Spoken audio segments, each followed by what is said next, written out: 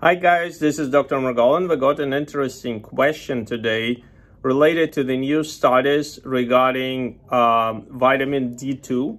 What is it? How is it different from D3? How it can be used, how it's helpful in the pandemic, and regarding melatonin. And that's the topic of today's video.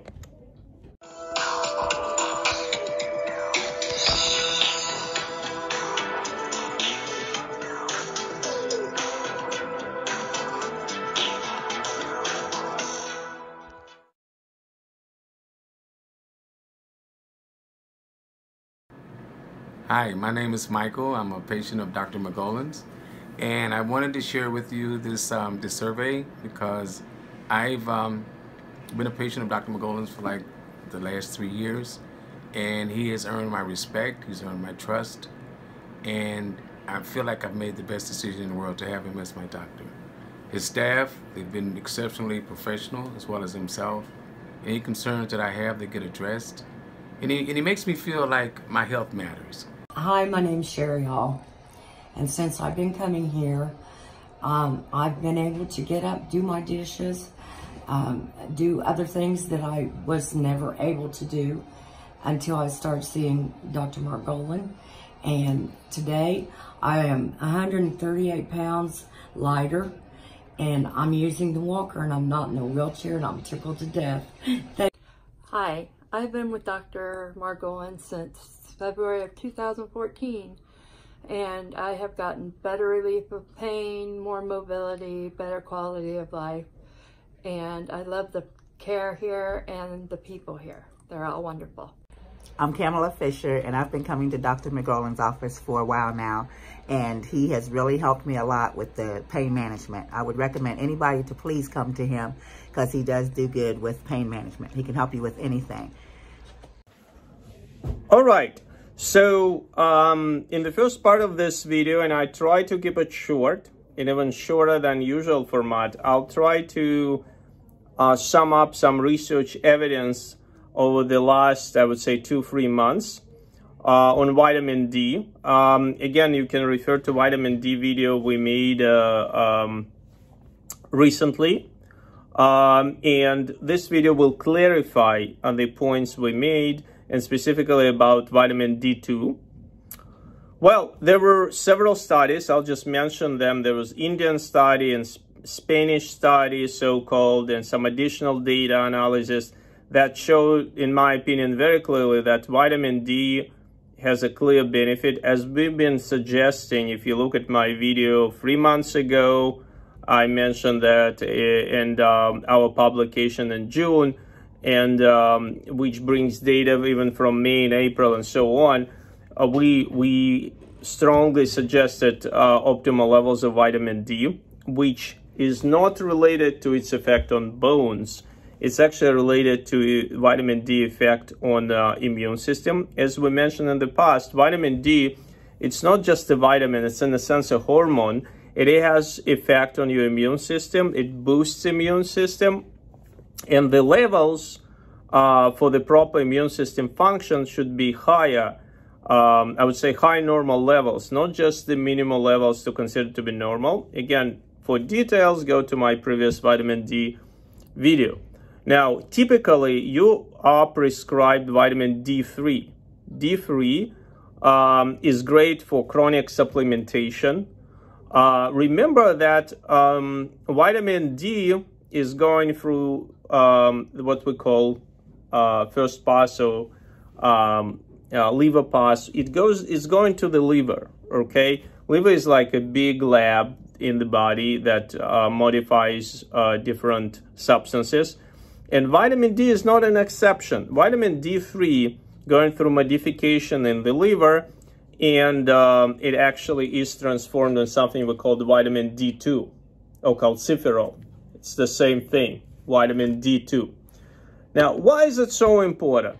Well, there was a study that checked vitamin D3, which usually is prescribed. And there was a study that checked vitamin D2, right? So one checked the vitamin D before modification in the liver, and one checked after modifications in the liver, and they both seem to help, okay? So if they both help, why do I need both? So the point is that in some people, liver is more efficient than the others. So first, it may take much longer to modify vitamin D3 into active form, meaning days, maybe 5 days, 7 days, depends on the person. And usually it's not an issue because we're talking about supplementing vitamin D chronically, right, for just background body function, what we call for well-being. However, the concern is that if you get the virus and you're low on vitamin D and you try to boost it, let's say taking 50,000 units of vitamin D3, and again, everything I say just an information, always consult your physician before treating your condition, but let's say you do that. The point is some people may take 5 days to get active vitamin D form, and these 5 days with the virus are very important, as you know from news and literature. So what can we do about it? And we're going to answer this question and also mention melatonin in the second part of this video. All right, so now we understand what the question is. We have vitamin D2 and we had vitamin D3 that we discussed earlier. And we have a concern that maybe it may take few days for vitamin D3 to be converted to vitamin D2. So how we can go about it? So the right question, obviously, is to talk to a primary doctor, get right levels of vitamin D3. Maybe if you have optimal levels that we discussed in the previous video, nothing else needs to be done.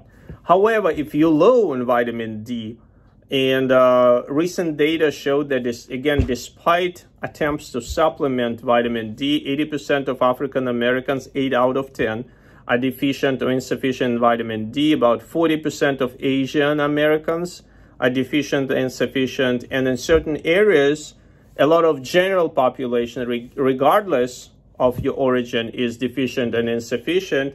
And I would say areas like Midwest, Ohio, is one of them. We're one of the cloudiest states in the union.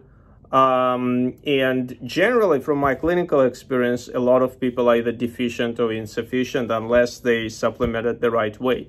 So what do you do in this situation that you're deficient or insufficient and you're concerned about the spike of the virus? So I'll just share my general medical judgment, medical knowledge. It should not be applied to any specific situation without consulting your primary doctor, but I'll tell you what makes sense. It makes sense for me to supplement vitamin D3, as we discussed, again, as per your physician, but it also makes sense for me to have vitamin D2 at home. So I would use D3 for chronic supplementation, and if you think you're exposed to the virus or you're developing symptoms of the virus and tested positive for the virus, maybe it makes sense for you to take D2 because it will give you immediate boost of vitamin D. Again, this is general suggestion, talk to your primary doctor. Okay, that's a great question, by the way. Thank you, about D3 and D2. And the last point that I want to bring is melatonin. Melatonin, the good melatonin that you can get in any pharmacy, very inexpensive and been used for a long time to boost our sleep. It's available over the counter. Recent observational data, including data from Cleveland Clinic, from some other hospitals and studies, showed that people who take melatonin before sleep have low incidence of positive COVID-19 tests. And this is statistically significant, and this is on thousands of patients. And we can speculate on how it works. One of the suggestions that there is an interaction between melatonin and the receptor that virus uses to enter your body. Again, melatonin is a natural substance in our body, which is part of what we call circadian rhythm. Basically, everybody wants to go to sleep. Why our body decides we want to go to sleep? There are certain substances in our body that help with this cycle. Melatonin is one of them. People used to take it like 30 minutes, 40 minutes before going to sleep. Let's say 5 milligrams. Some people take more, some people take less, 3 milligrams. You need to talk again to your physician. It's a fairly benign substance for many people. Like any substance, good to discuss with your primary. And you definitely sleep better in most cases, but it's not the point. The point is that unless you have specific contraindications, if you take melatonin, you kill 2 birds with 1 stone. You sleep better and you have low probability of testing positive for COVID-19. So you kind of develop some protective advantage, which is shown in observational studies. I would love to see double-blind control study. Not aware of any, but I think I see very little downside. Now, here is a point that I made in the last video, and I want to underscore. Vitamin D and melatonin don't go together. Don't take them together, because melatonin may interfere with absorption of vitamin D. So here, the best way to take it, you take in the morning vitamin D, and again, D3, maybe it's under some circumstances, D2 as we discussed. You want to take vitamin D on full stomach, primarily with healthy fatty food, if you can, like omega-3 or whatever you choose, at least on full stomach. It's a fat-soluble vitamin. And then you wait till night, and 40 minutes before going to sleep, you take melatonin. But you don't take them together. And that's how, hopefully, you get the best protective advantage. Again, it's a great question. Thank you. And hope everybody stays safe and healthy. And I hope the pandemic will be under control soon, and we'll hear good news. Thank you.